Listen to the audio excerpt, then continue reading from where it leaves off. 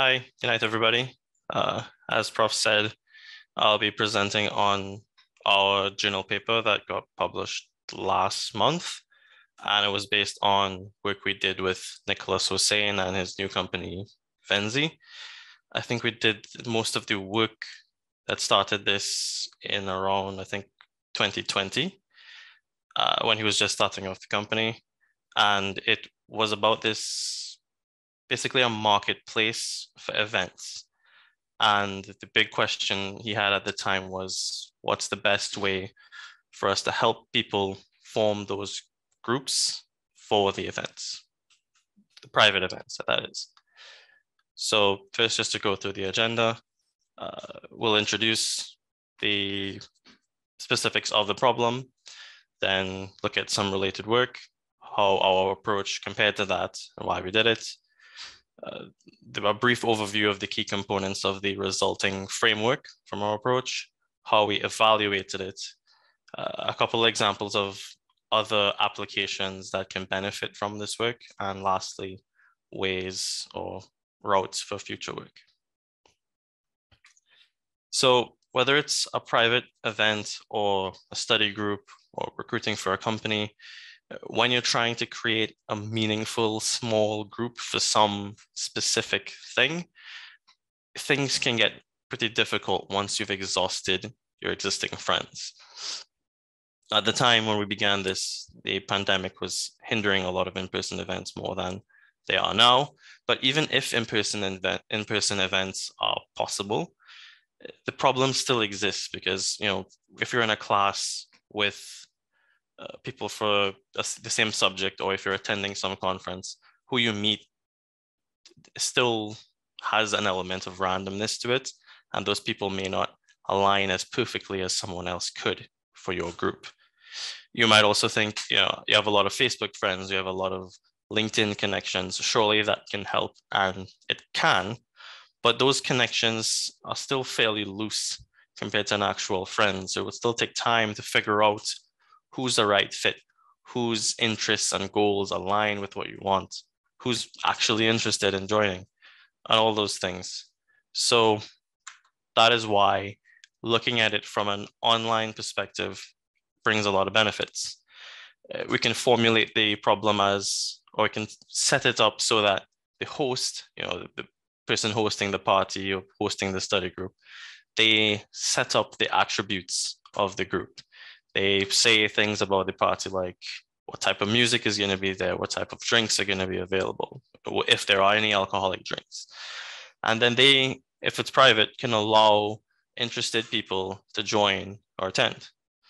And then on the user side, they can set their preferences, what they're looking for. They can then see recommended groups that they can then ask to join.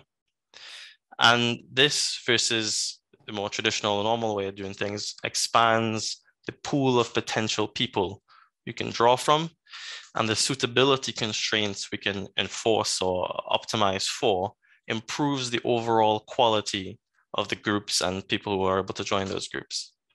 It's also just overall quicker because you're filtering through an app rather than having to reach out and hope people see the messages and all of that. So again, this ties back to Nicholas's company, Venzi. As I said before, it's a marketplace kind of social platform for events. And the setup is, at the time, was very similar to what I just described. Users can set their event preferences, ask to join events, hosts create them, set the traits, allow them, etc.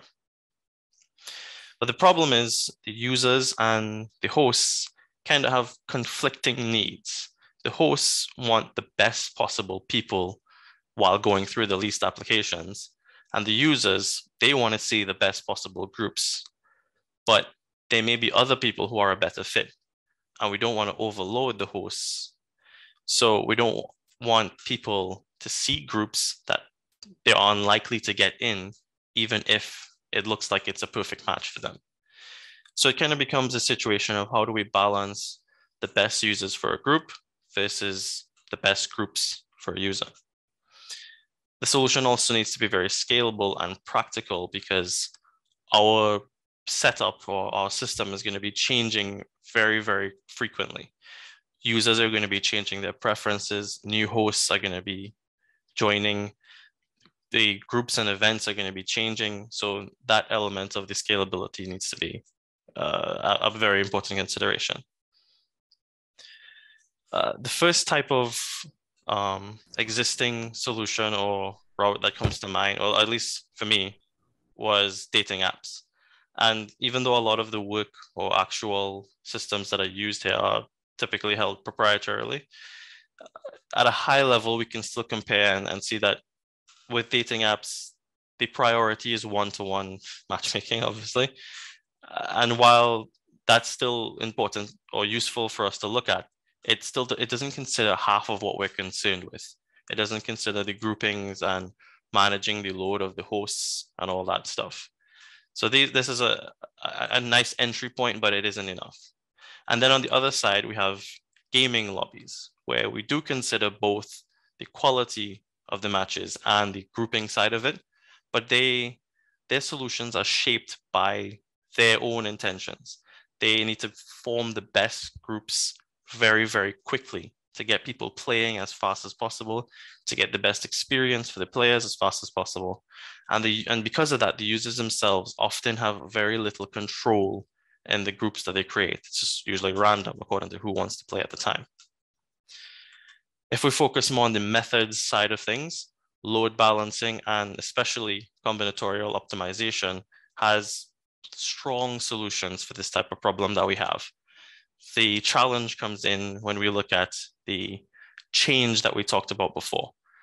How often would this need to run when we consider how frequently our system is changing?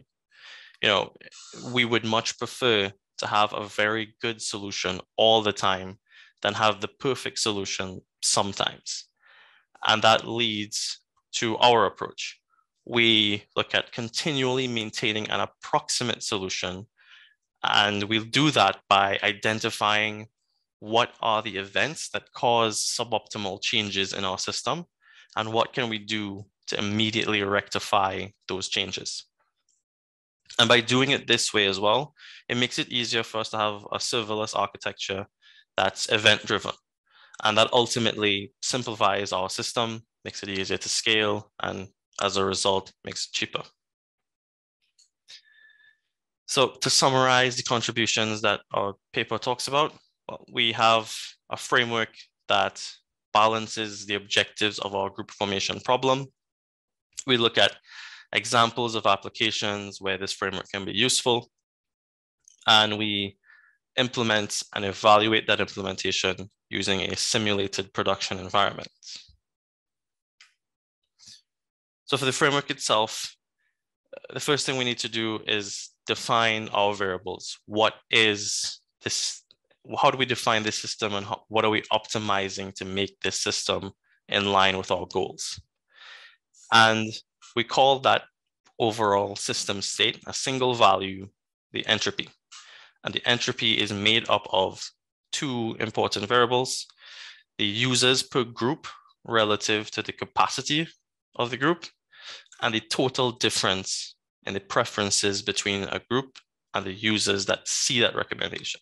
So I'll go into them with a bit more detail, but the two main things we're looking at here are the spread of users in terms of recommendations and groups, and the quality of the matches within that spread.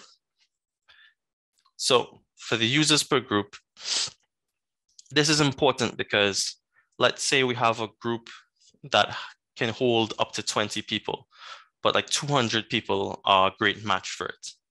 And at the same time, what if we have a group that has 200 people possible, but only 20 people are looking at it? That doesn't really make sense. It just creates extra work for one group host, and the other one kind of just has a poorer experience. So we want to balance this by using a value called alpha. So if we look at one single group, alpha would be the number of users seeing that group divided by the capacity of the group. And then we'll calculate the alpha value for the entire system by looking at the variance of all the alpha values across all groups. On the other side, when we're looking at the quality of the matches, this is a bit closer to the typical cost functions you'll see. And this is just about taking an average of all of the different features our system has. So every feature, we might want to calculate the difference between what a user wants and what a group or party will have in different ways. So let's say a feature is distance. People want to find events or parties that are close to them. Then the distance cost function could look something like this over here, d over d plus 1, so that the further away you are, the higher the cost, closer, lower the cost. And then we just take the average of these cost functions for all the features across the entire system to get a single value. So we have a single value for the alpha and a single value for the quality of matches. We add those two, and that is how we represent the state of the system. Again, we're looking at the spread of users and the quality of the matches. So now, how does our framework actually go about rectifying or optimizing for that state? Like I said before, we need to define what the suboptimal changes that can occur are, and we focus on them separately. So here we first address balancing that alpha value, making sure a fair amount of people are seeing each group. And then separately, we'll address the quality of the matches. So with regards to balancing the alpha, these are the 5 events or suboptimal changes that can occur. For example, if a new user joins, then our rectifying change would be, we'll show that person the groups that need people. Now, it's important to note that their initial experience won't really be affected here, because as you'll see, we immediately handle the matchmaking quality afterwards. This is just about making sure the right or ideal number of people are seeing the groups. It's only about the number here. And then immediately after that, we run something called the bubble function. This is what's focused on improving matchmaking quality. And it does this by searching a user's recommended groups for the best swap with a user that's seeing another group. So for example, let's say user 1 is seeing group 1 and user 2 is seeing group 4. These are the values representing the quality of the match. But if we swap those two users, even though user 1 sees a worse match, user 2 sees a much, much better one. So the net difference is better for the overall system, which makes it a good swap. And the bubble function would make those swaps for the good of the overall system. This is, this can be a very heavy function depending on the number of people in the system. So we also implemented a way to run it on a trimmed set. So for example, only the closest 100 groups to the person or to the new user, for example. So we then implemented that entire framework using Firebase Cloud Functions and Firestore, and we implemented a testing app for evaluation using Flutter. So each of the events and the bubble function we just went through would have had their own cloud function, and all of the data would have been held in Firestore. As for simulating a production environment, we use the Facebook 100 dataset. So this is a dataset of people and different features regarding their universities and high schools and that kind of stuff. So we just use those arbitrary features, selecting the most normal looking ones to represent users, groups, and more party-like features. To give those people and events locations, we use the tweet geolocation 5M dataset. So those are just long and lat values that we assign randomly. The testing app, this is what it looked like. It was basically just for driving our simulations so that we can evaluate our framework. So you could do something like adding a single user, creating a single event, or doing it more at scale, adding 1,000 people over time, or creating tons of groups over time. And that then enabled us, it enabled our ability to do our experiments.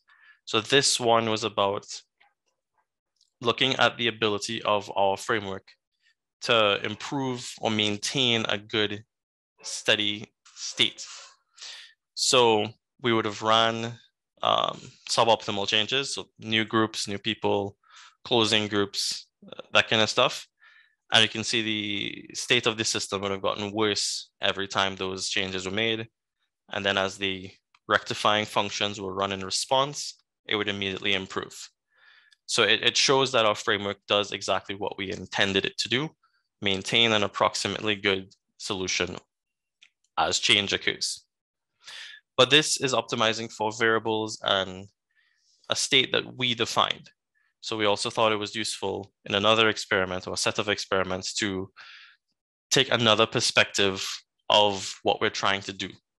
So this graph here is the users, their values for a single feature against that feature for the group they're seeing.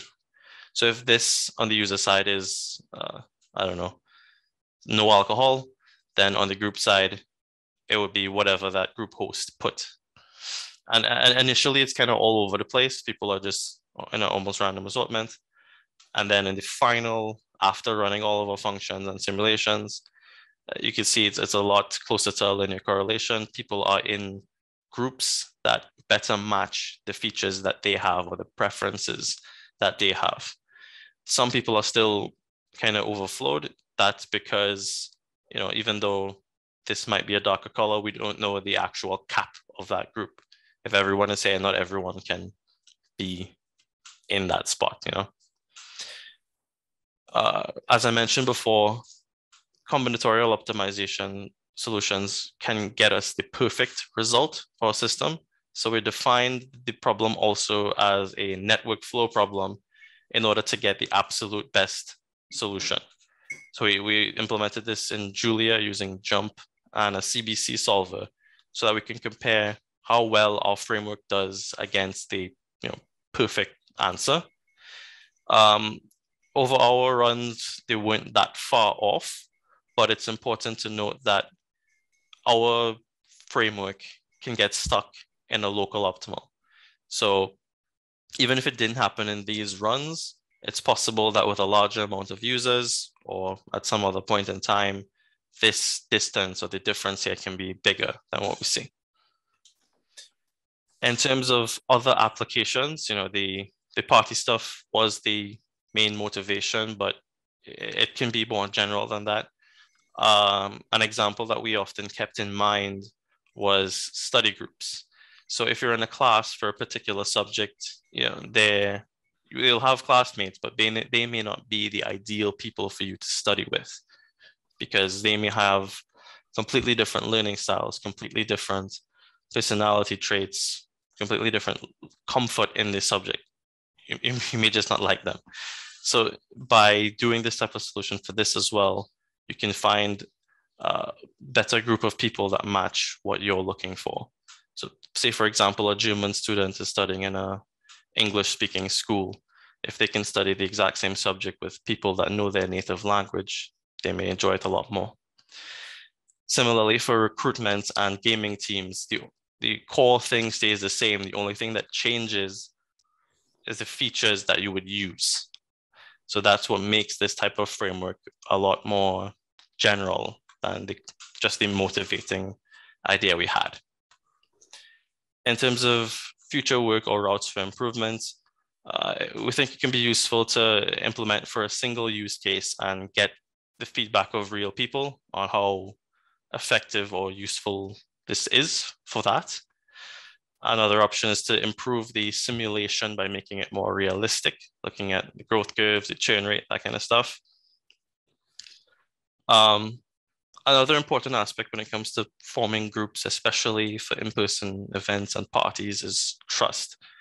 These features that we've defined or that will be defined for a particular use case are great, they're helpful, they're useful, but if you know someone that's going to an event, a mutual friend, that would probably change how much you consider certain features.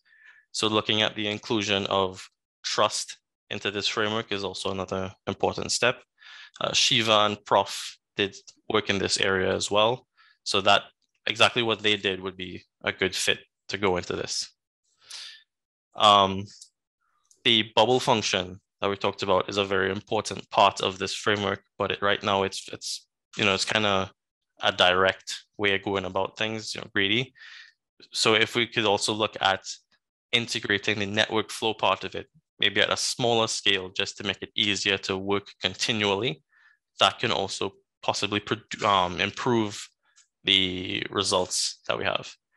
And lastly, I guess I didn't write it here, but making this entire framework a lot more usable for use cases.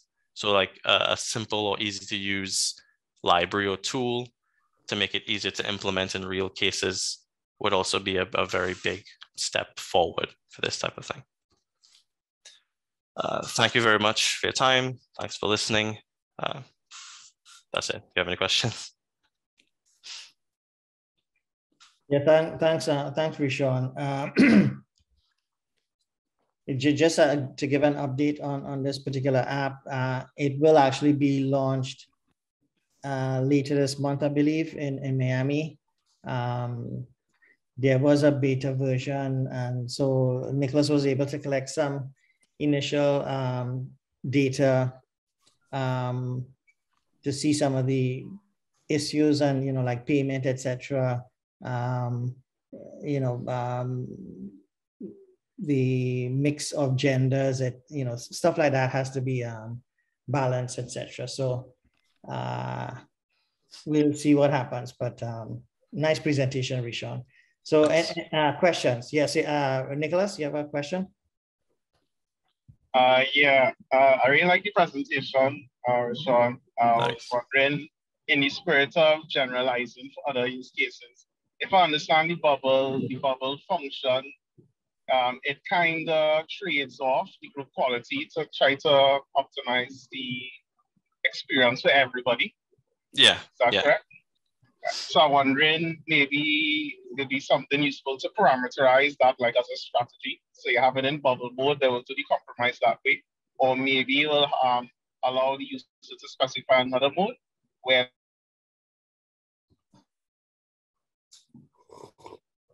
hello. That it won't make the compromise and it will forget about the remaining people because maybe there may be use cases. I don't know what your thoughts on that. Yeah, I think that's a good idea, especially since if you're kind of just starting off and you don't have that many users, or in your particular use case, the change isn't that frequent, that kind of option would make it a lot more user-friendly. Yeah, that's a good idea. Thanks. Okay.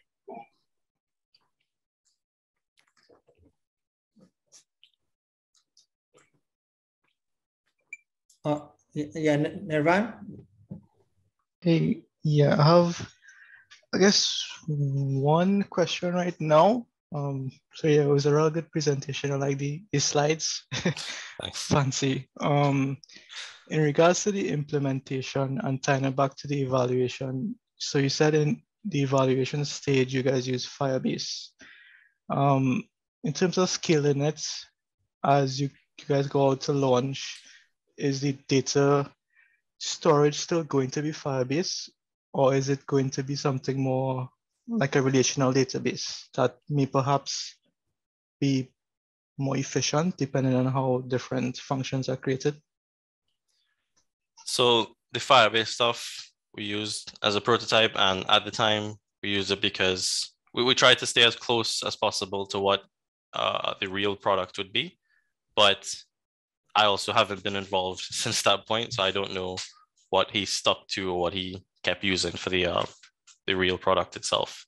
We use the Firebase emulator to get as much simulations done without actually paying for all of that. Mm-hmm. Yeah. Okay. Yeah, I would have to check with him, Nirvan, but I believe they still use Firebase, but I'm not sure. It could be because once they start ramping up and scaling up, they may have to migrate, but yeah, not sure. Yeah. Okay. Yeah. Thanks. BigQuery and Firebase also play well with each other. So BigQuery might be an option as well. Okay, okay. Yeah, I'll mention that to him.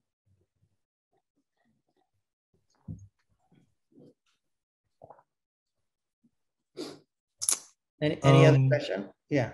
Yeah.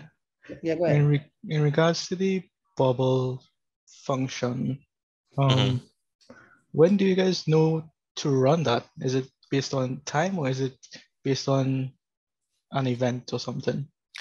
Yeah, so the same events that we balance users for, those are basically the main suboptimal events that can occur. So after each of these events happen, we'll run these individual functions to handle balancing the number of users, and then we'll immediately run the bubble function as well. So the bubble function runs after all of these as well. All right, okay.